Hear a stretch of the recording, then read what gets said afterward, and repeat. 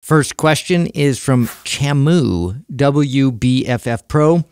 What is the best way to keep muscle while cutting? Is it possible to still build the body part while in a deficit? All right, so let's start with the first part. What is the best way to keep muscle while cutting? First of all, if you're anybody who's trying to lose weight, anybody who's trying to burn body fat, one of your primary goals should be to maintain muscle, okay? Because every time you lose muscle, you reduce your metabolic output, meaning you slow down your metabolism. That means it's more difficult now to maintain a lean body weight. And the likelihood that you'll gain the weight back later on increases in response to how much muscle you lose.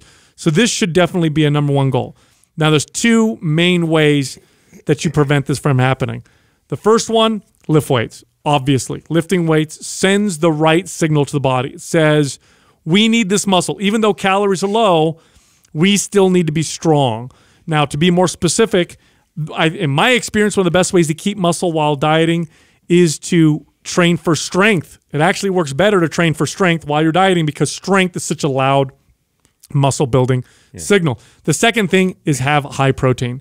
High protein, low calorie diets by themselves, even if people don't lift weights, they turn out with less muscle loss. So regardless of how you're working out, if your protein is high, when your calories are low, that alone will help you keep muscle. Yeah, which is definitely, like, again, this is counter to a lot of people's thought process when they're trying to lose weight, because they're trying to really, put all their attention in that direction. So they'll add on the HIIT training style, they'll add on the circuits and, extra cardio and cut their calories kind of all at once, which, again, we're going to do this long enough, we're going to start, losing muscle as a result, as well as the rest of your body mass. So to focus your attention more on strength while you're cutting is such a more effective strategy. Oh, I'll add a little bit more to that.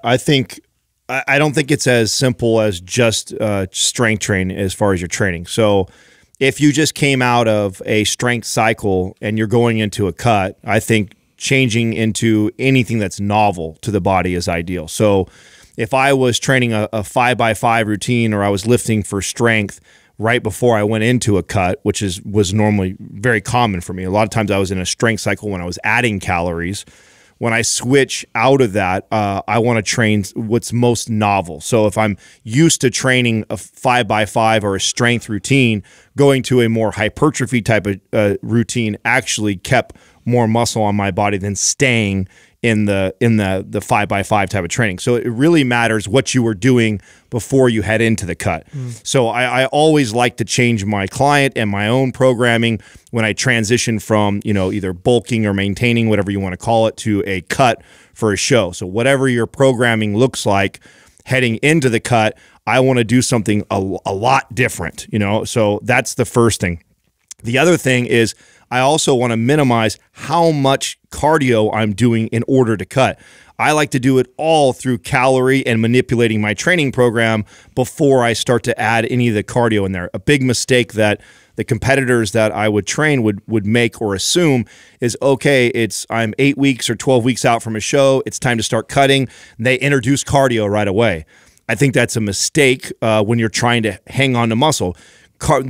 As much muscle as you have on your body going into a cut, it is not advantageous to keep all that if you're also running on a treadmill or doing the Stairmaster.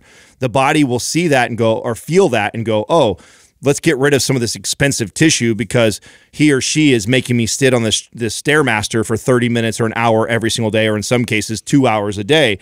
So minimizing the amount of cardio you're doing during a cut and using your calorie intake or your manipulation of your training to create the caloric deficit is a far better strategy than just adding than cardio. And then I think the obvious one, especially when you're talking to someone who's a WBFF pro, I'm sure she knows that, keeping up the protein is a must, right? So that's a must. I think that's an obvious one.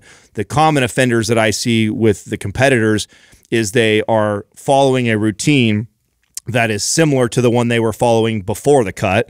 And that's not going to send a very loud signal for the body to adapt and change and build muscle. So you want to change the programming. And then the other big common offender or mistake I see is the adding cardio right away. I'm saving cardio for that peak week or maybe the week or two before. I'm not introducing it until then. And that was something that I think was really hard for a lot of people that hired me when I was coaching them to grasp when I would tell them, like, no, we're not doing any cardio. Not yet, not yet. And I'd save it till the final weeks so I could preserve as much muscle as possible. Yeah. Now, as far as possible, is it possible to build muscle while in a deficit? Yes. Is it likely? No. It's highly unlikely. On steroids. It's yeah. If you're natural, that's when you see it. You can do it, but you need to be at a very small deficit, meaning you're not trying to burn a lot of body fat. You need to have the right amount of training, high protein, good, loud muscle building signal.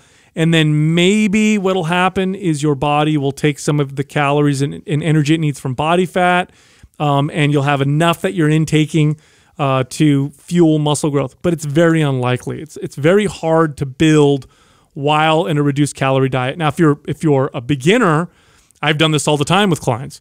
When it's a brand new, you're not lifting weights, you're coming to me and you're totally sedentary. I've gotten people to burn body fat and build muscle all the time. As you become more advanced, it becomes far more difficult to make that happen.